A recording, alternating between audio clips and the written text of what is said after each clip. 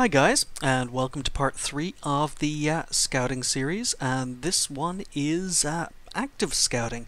So I have previously done a passive scouting game. This one is active scouting, and the main difference is in passive scouting you rely on your camo rating, and you find a nice spot, usually in a bush, to spot enemies for your team to shoot.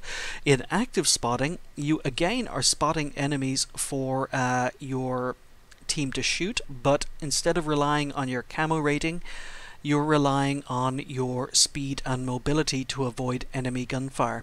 I'm here with my T71, which is one of my favorite tanks in the world of tanks. It's another tank like the Chaffee in a previous video, where I have no problems going up against tier 10s, and in this particular game we are up against tier 9s. I am platooned on Fisherman Bay, again with Black Ghost and Hawkster from the BSM community, and again they are using their arty, they're grinding their arty, so it is my job to scout for them. So initially, when I got into this particular game, I was quite happy that it was a tier 9, lots of tier 8s, and that means there's lots of potential hit points floating around the battlefield, which means lots of potential spotting damage. However, we also have a Chaffee on our team. Okay, so and to make things worse, we have a WZ-132, so we have 3 scouts on our team. And normally I would head up to the center line along the E line up to the little village and spot from there, but with 3 scouts it's going to get crowded. However, in the early game there really isn't another option, and that's where I end up going. Now this again is a video about active scouting, active spotting, using your tank speed and mobility. I don't have Sixth Sense, so this in this particular game I don't have Sixth Sense, so passive scouting, if I were to try it and I got spotted, I would die. So really I don't have a choice.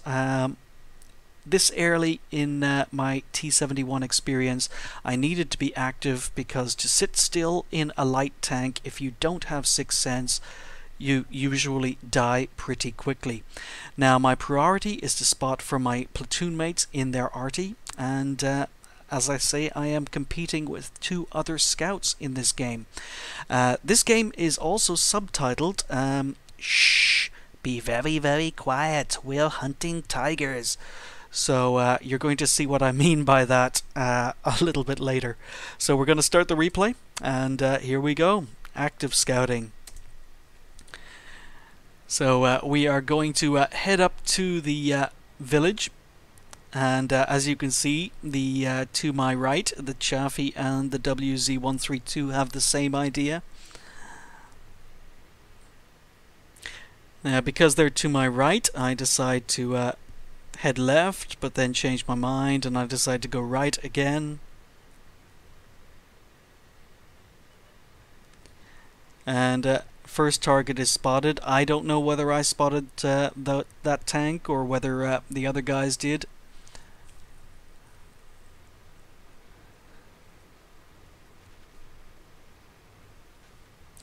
But we're just staying on the move.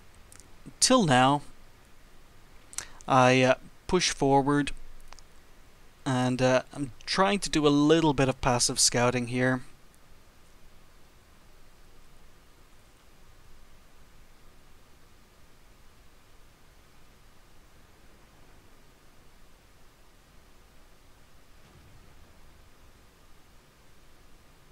So I pull back a little bit. I don't want to be spotted. Again, I don't have Sixth Sense, so I'm not spotting these guys right here. I don't realize it at the time, but I'm too far back from the bush to be able to see through it. So someone takes a shot at a scout behind me. So again, I'm not spotting these guys, and it takes me a while to realize my mistake.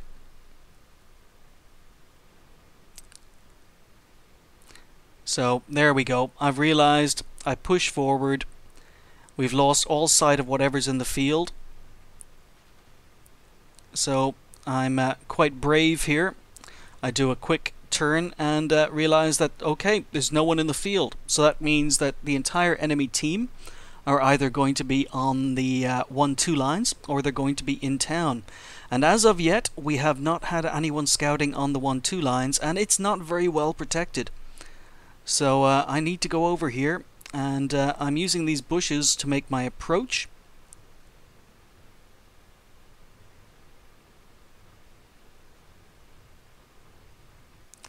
And again, I stop, but there's the problem. Scouting without sixth sense. I thought I was safe. The T20 put 2 shots into me, so I've got to get out of here. RT's gone for me. 2 RT have gone for me. And the T20 dies. So I did spot the T20. He paid for it with his life. And again, I have no idea what's down on the 1-2 lines, but I need to spot for my platoon mates. Most of the enemy tanks seem to be in town, but there's still a few that haven't been spotted. So here we go, we're hunting tigers. I'm spotting this guy for our arty. So I've spotted him, he goes into stealth. I advance, I spot him again. Now I could rush this guy down, get behind him and try and kill him, but I don't know what tanks he has behind him. There's still some tanks on the map that haven't been spotted. So my priority, as I say, is to help my platoon mates, help my arty, and just keep this guy lit up. He has no idea I'm here. I'm relying on my camo rating. And my platoon mates are putting in some good shots. So he's dropped off radar. Need to get him on radar again. There we go.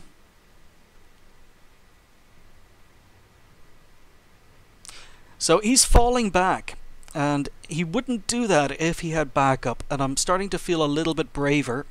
Perhaps he doesn't have any backup. Otherwise he wouldn't be retreating. So we spotted him, he's gone stealth again. We need to move forward and spot him again for our RT.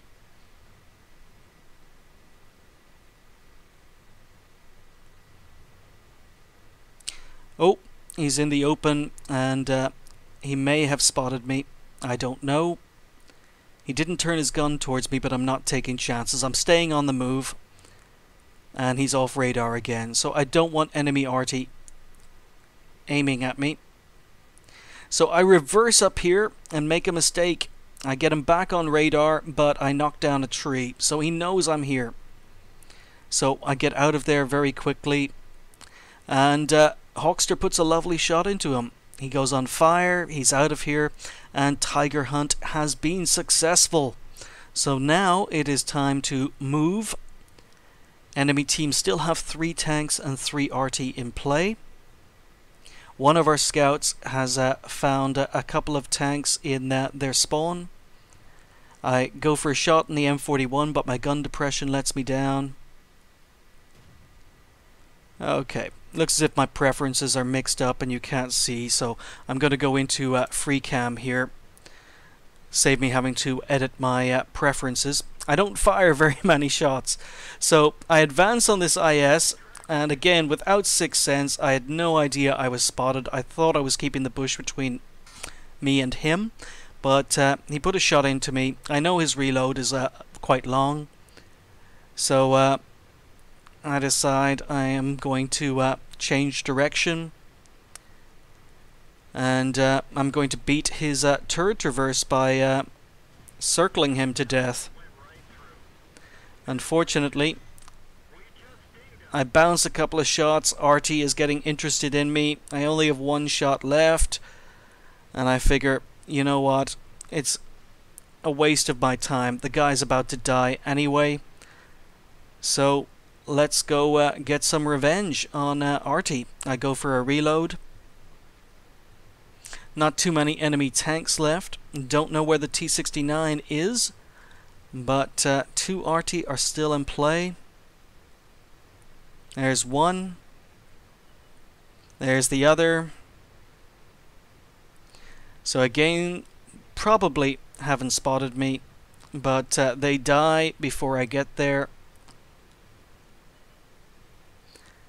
And T95 and T69 left. Still don't know where the T69 is. But we make a beeline. Oh, T69's in the village. But I'm going to sneak up on this T95. Both of my platoon teammates put a shot into him. I'm bouncing off the back. And finally, Ninja, a 45 hit point kill for my only kill of the game. So, yeah, this game again was not about an amazing scouting performance. It was simply demonstrating the difference between passive scouting and active scouting, where you stay on the move and you use your speed and mobility to spot tanks for your teammates, as opposed to sitting in a bush and not moving. Let's look at the end results, and we ended up getting 33,637 credits for that game, which is not bad in a scout, and a nice 2,666 experience. We ended up getting patrol duty, so we didn't get scout. There were too many scouts on our team for my liking, but we did manage to get patrol duty, which means that 6 tanks we spotted while we were spotting them were hit by teammates. We'll take a look at the team score, and again, it wasn't a great game, but I still managed to come first. Didn't do a lot of damage. In fact, how did I do in the grand scheme of things? I came second last on damage. Only the Chaffee came last, and that is... He still managed to get 2 kills with 128 damage, so I thought my last kill on the T95 was a kill steal. This guy was showing people how it was done. So I came second last on damage, but I came first on XP. And this is how effective scouting can be. How did we manage to come first? Well, again, it wasn't due to our damage. We didn't do any. It wasn't due to enemies detected. There were too many scouts, but it was down to spotting damage. So we managed to do 3,419, and again, I have done spotting damage games that are much higher, but it was enough to come first in this particular game, and I think it's a good example of active scouting. So again, it's a we made a healthy profit after repairs and ammo of 25,000 credits, and like I say, 1,333 base XP with premium, doubled to 2,666. So it was a fun little game, and I think it demonstrates a marked difference between passive scouting and active scouting. I hope you enjoyed it, and I'll catch you next time.